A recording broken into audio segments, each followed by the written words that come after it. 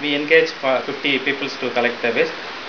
They go every day in the morning at 6 o'clock and finish the work in 2 o'clock.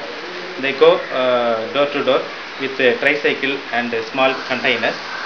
They collect the garbage and segregate it as biodegradable and non-biodegradable.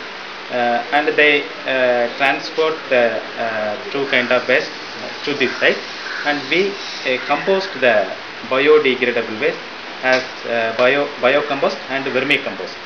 And we store the recyclable materials, papers, plastics, bottles, all the recyclable material we store and sell once in a month to the recycler.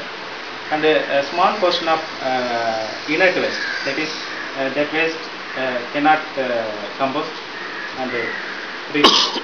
So it is going to the dump near to the site.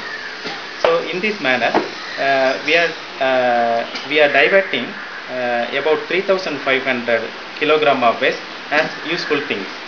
So nearly 1,500 kg we are still it is going to dump. We are planning to install a biomass gasification for manage the another 1,500 kilogram of waste. Discardable waste. Yes. Okay.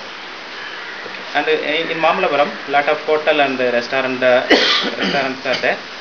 We collect the food waste, cooked waste from the hotels, and we convert the food waste biogas, and we supply the biogas to the generator, and we generate electricity from the